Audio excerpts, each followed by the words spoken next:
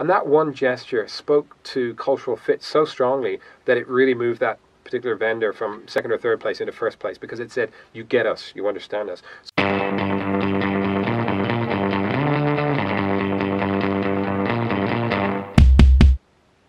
Hey, B2B salespeople, my strategic selling group members, welcome back.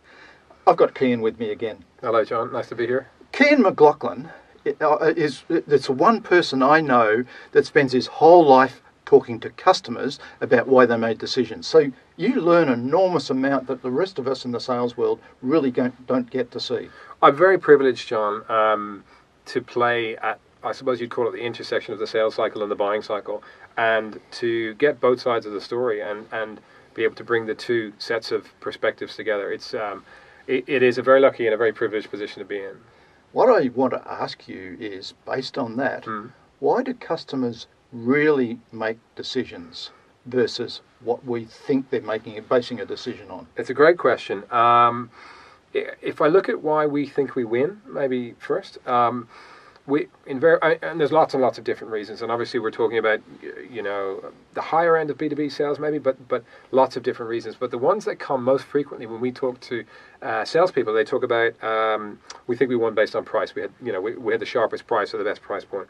Our product or our service was clearly superior, and the quality of our team or the quality of our people. They're the ones that tend to crop up most.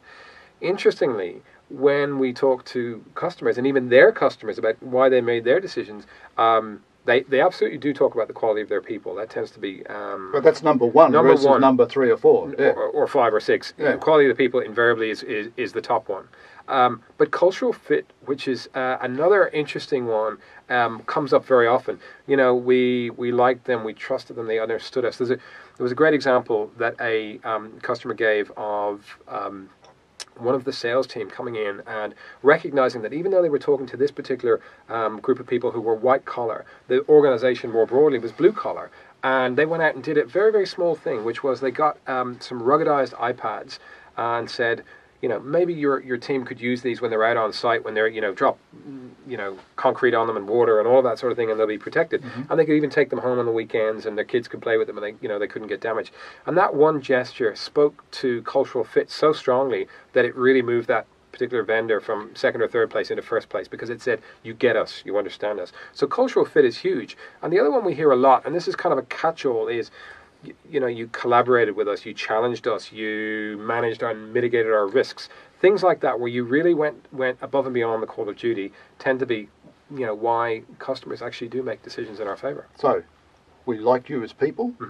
You had a cultural fit. You really got us. Correct. And finally, you were able to bring value to the table, through that cultural fit, through that understanding of us. And you'd obviously done your discovery, because you could take all those learnings about us and you could create that into something which is of not just value to us, but it feels so incredibly specific and relevant and personalized to exactly what it is that we're looking for. Yeah, and you use the word challenge, teach, lead, and so on. Correct. To me, that's creating value, because if I can help them think through the challenges and issues they've got in their business, and I can help them take them through a thinking journey to ultimately a way in which they can address those issues and get the outcomes they're looking for in their business. Hey, I'm creating a lot of value for them. And if I've done that because I culturally understand them and we fit well together, and we have great people that can take them through that value, put the value on the table, you're there. And notice I didn't mention product and I didn't mention price in any of that. Now, the reverse question is why do we lose and why do we think we lose? And what we hear often is we hear that people do feel they lost on price. Another one that we hear quite often is we lost because we think they were always going to go with an incumbent, or they were always going to do nothing, or we lost maybe because we didn't have sufficient executive sponsorship, or we didn't have the right kind of stakeholder value in the business. Interestingly, from a customer's perspective, what do we hear? We hear, you didn't listen, or you didn't really take the time to understand our needs. Right. We saw you as unprofessional, or we saw you as a high-risk option for us to pursue. And the one that really frustrates me, in fact, all of those frustrate me, the one that really frustrates me, you focus too much on your solution. You didn't focus enough on our problem. We hear that all the time. Yes. So it's that kind of show up and throw up mentality, right? This is what I've got in the bag, so I'm going to show it to you today, and you just sit there quietly until I'm finished. That's a crazy approach to take, and it's and it's wasting golden opportunities. Last time we talked about customer revolution, but the reality is in sales, for me, going right back 20, 30, 40 years ago, I've been around a while. Sure. It was never show up and throw up. The best salespeople I knew in the 1970s and 1980s were the ones that had their understanding of working personally with their customer, that really worked on understanding the customer's issues from the business point of view, and not coming in and saying, I've got a great solution and let me tell you all about it. Yeah, you're the nail, I'm the hammer, and I'll hit it in the same way, over and over again. It's one of the biggest mistakes I think that a lot of organizations make is we talk about what's your win rate. We're winning 3 out of 10, or we're winning 5 out of 10, or whatever. But that's a flawed concept, because actually the question is, what's the competitive win rate in your market, and how many of those deals are you actually not involved in? How many of those deals are you not privy to? Do you not know about? And that's a much more important question.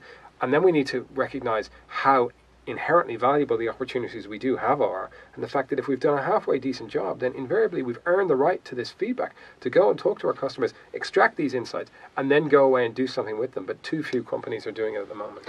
Look, I've got a customer in the cybersecurity marketplace, and I tell you, they're winning close to 100% of the deals that they work on. Right. They select them. I'd use the old term qualify well, but the qualification is very much along the lines you're talking about. Are we able to work with this organisation? Sure. Do we have a cultural fit? Are we able to bring value to them? Can we challenge and lead them? And are they responding in that way? Because when we have that relationship, it probably doesn't matter too much what the product is, as long as you've got a good product. Correct. You're going to win the business. Yeah. I couldn't agree more. Your product and your price are your ticket to the dance. If you don't have, they're not at the right level, you're not even going to get in the door, you're not going to get to the short list. But assuming you have that, the next question becomes, what else are we doing? How else are we looking to differentiate? And that's the crux of the win versus loss conversation. And that comes back then to EQ and all the other things we've been discussing in the last few interviews. Yes, indeed. Cian, thank you very much, and I think hopefully out there that's really good value. It is for me. I'm learning all the time from these wonderful people I'm interviewing, and I really want to thank Cian for coming along. Let me know if you've got any other questions you want me to put at Cian next time I get together with him. And in the meantime, I wish you success with taking all this the insight that Cian and others are bringing to the table. Have a wonderful year of selling. Hope you're meeting your quota, but remember, your focus is on the customer and helping the customer achieve their outcomes. It's not on you getting the order. Cian, thank you very much. Thanks, John.